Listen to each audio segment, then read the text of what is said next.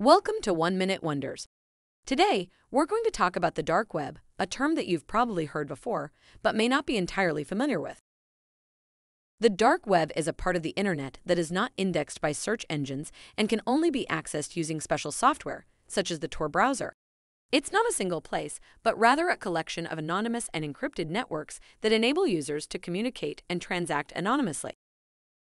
While there are many legitimate uses of the dark web, such as protecting the privacy and security of whistleblowers and journalists, it's also true that it is often associated with illegal activities, such as drug trafficking, weapons sales, and hacking.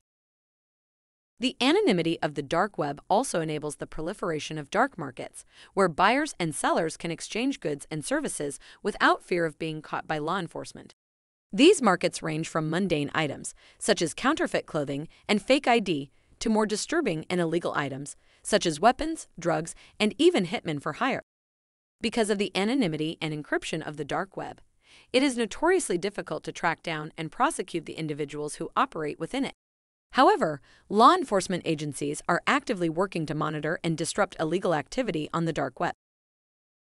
Thanks for watching, and be sure to like, share, and subscribe.